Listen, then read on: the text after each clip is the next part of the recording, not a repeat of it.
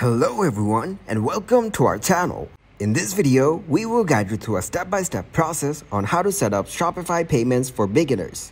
Be sure to watch the entire video to gain a comprehensive understanding. Without further delay, let's get started. First, open your web browser. Make a search for Shopify.com. As you can see, this is a global commerce platform. Now scroll down the page. So you need to provide your email address here in order to get started. On the bottom, you can see that millions of merchants are here on Shopify, with being represented in more than 170 countries and a lot more. This is where you can explore the world's largest commerce community.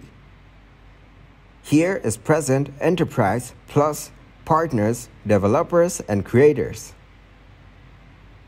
From the top, you need to tap on pricing. So the first plan here is basic, which starts at $25 per month. Next is Shopify, which starts at $65 per month. The last one over here is advanced, which starts at $399 per month. Next, go to the Pay Yearly button where you can save 25%. Here, basic plan starts at $19 per month.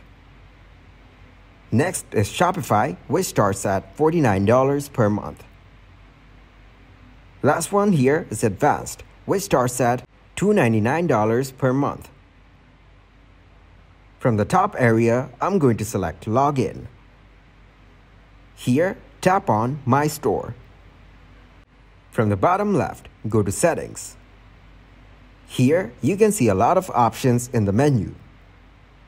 This includes store details, plan, billing, users and permissions, payments, checkouts, and a lot more. So, I'm going to select Payment over here. First of all, there are payment providers, then support payment methods.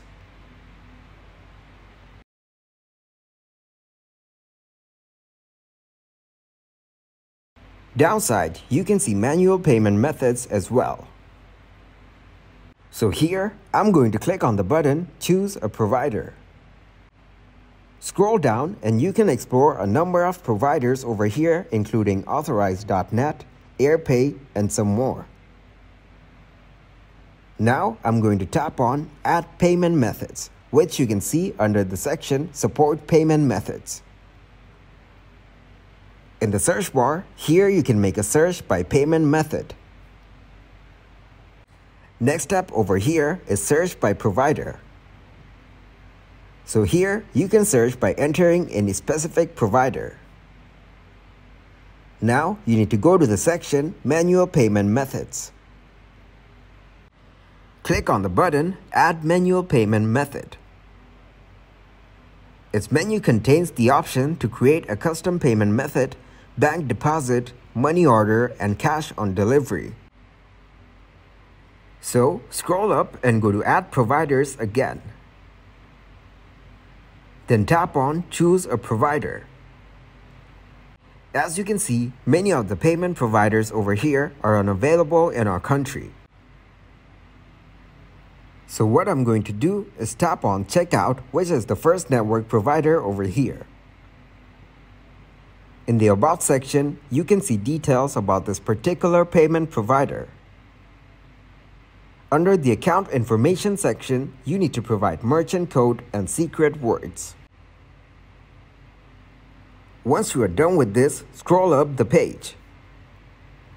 This is where you can read thoroughly the setup instructions. So, I'm opening an account setup link in a new tab. From the top right of the page, tap on the button Sign Up for Free. Here, first of all, provide your first name and last name. You need to provide business email over here. Open a new tab. Make a search for Fake Mail. So, I'm going to click on the second link over here. All you need to do is copy this fake mail here and then paste it under the business email section.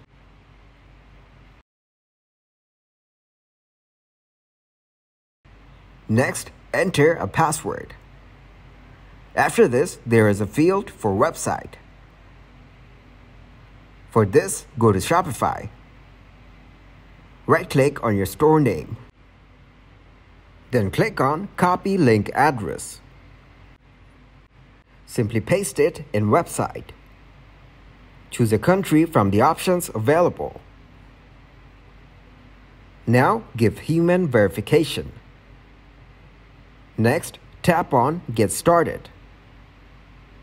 So you can save this password in Google account password.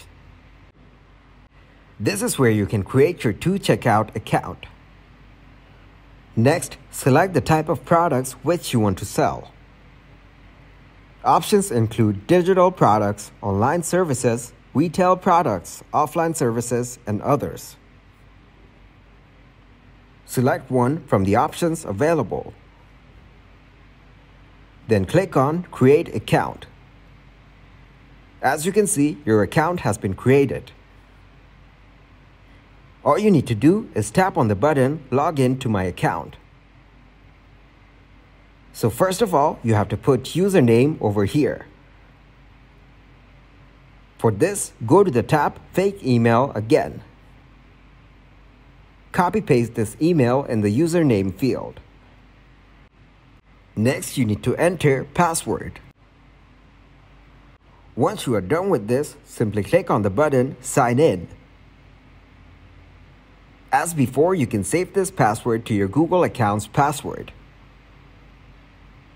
This is where you can get started with this particular payment provider. First step here is to activate your account. Tap on the button Start Activation. So before you start is the first step over here. Next, go to About Your Business. This is all the information which you need to provide over here. What I'm going to do is tap on Financial Details. In Financial Details, first of all, provide Company Registration ID. After this, enter Tax Registration Number. Now provide Annual Online Transacted Volumes. Then provide Average Order Value. In the end, you need to set chargeback rates. Here, you need to go to Stakeholders. Here, you need to tap on the button Add Stakeholder. Next, go to the step About Your Products. Now, choose a product or service category. Likewise, go to the next step, that is Account Settings. After this, go to Documents. Then, go to the last step, which is Summary. Once you are done with all of this, click on the button Submit from the bottom right of the page. Close this window. Now, go to your Shopify store. In the setup instructions, read the third step. This is basically to access the integrations. For this, go to the tab of To Checkout. Here, go to the Integration section.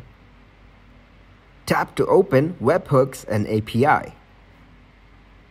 Now, go back to Shopify. Next step in setup instructions is about the merchant code. For this, again, go to the To Checkout tab. Scroll down and you can see merchant code and secret words over here. Copy this merchant code to the clipboard. Now go back to the Shopify store. Under the account information, paste the merchant code. Read the next step in setup instructions. Go to the Integrations tab of To Checkout again. Scroll down and go to INS secret word. tap the button Generate. Now copy this newly generated secret word to clipboard. Go back to the Shopify store. Paste the copied secret word in the section here under Accounts Information.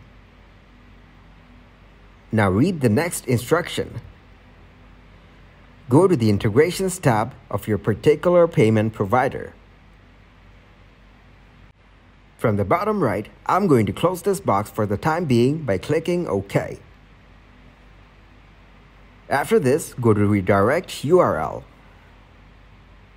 All you need to do is check the box here. Next, select a return method. Here, I'm selecting Return Method to Header Redirect. Tap on the Update button. As you can see, the configuration has been saved successfully. So make sure you have selected the return method as header redirect as per the instructions.